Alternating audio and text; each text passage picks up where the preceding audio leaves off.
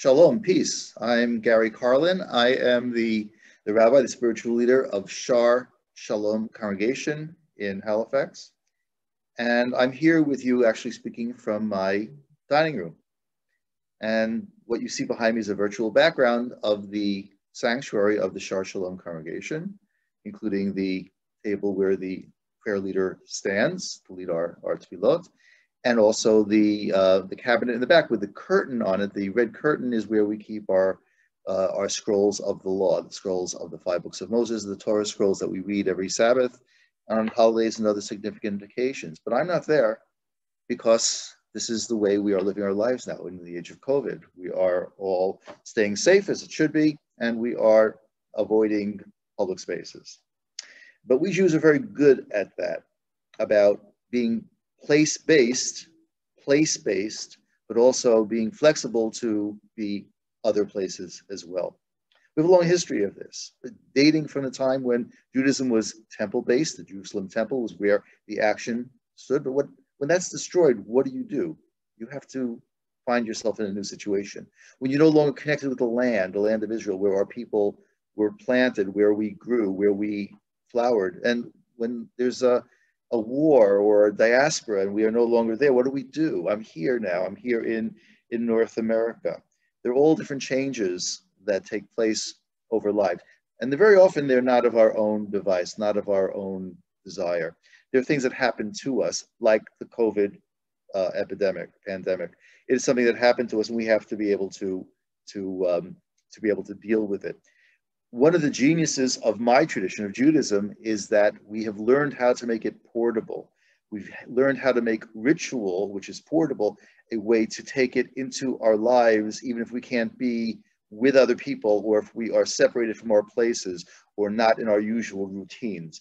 And we've learned how to make it powerful through the study of text and through community, finding people to celebrate with, to commemorate with, and to connect with God, to understand that we don't need to have one place. I don't need the sanctuary behind me to separate I can be separate from it, but I can still connect with God within community, even on my own. Our history, our Jewish history, teaches us this, and I think it's something that will stand all of us well to understand in these times of COVID. That is that we need to be able to work these things out, the rituals, the connections, the reformulated sense of community, the new physical spaces and virtual spaces that will help to define us. You know, we Jews every Shabbat, every Sabbath morning, we read a section of the Torah. And we read it sequentially. And just recently we read of the story of Jacob wrestling with the unknown assailant. It's a very strange story in the Torah. Jacob is fleeing from his brother Esau, and he sleeps, and he's awoken in a fight. He's actually attacked by an unknown assailant. And he eventually frees himself and is able to exact a blessing from this assailant. But the Torah tells us that his hip was damaged in the fight, that he limped away. Jacob emerges from this challenge, from this fight, limping. He is no longer the same Jacob as when we started, but he's not diminished. He's changed.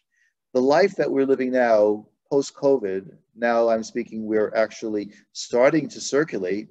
Hopefully, we just heard in the news that within a week or 2 or 3, we'll start to see the vaccine appear in Canada.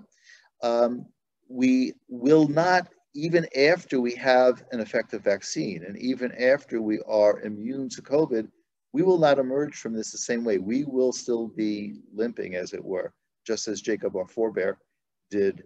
But we will learn how to live with that limp and even to use it creatively in new ways. So my message during this time of COVID over this video is, yes, this is new. This is difficult. It's challenging at times. It makes us feel sometimes even empty inside. But out of that challenge will come new ways of being able to connect with others in community and ultimately to connect with God in ritual, in study, in prayer, and also in life. So I wish everybody shalom, peace, health, and we will get through this together as our communities of Nova Scotia. Shalom, peace.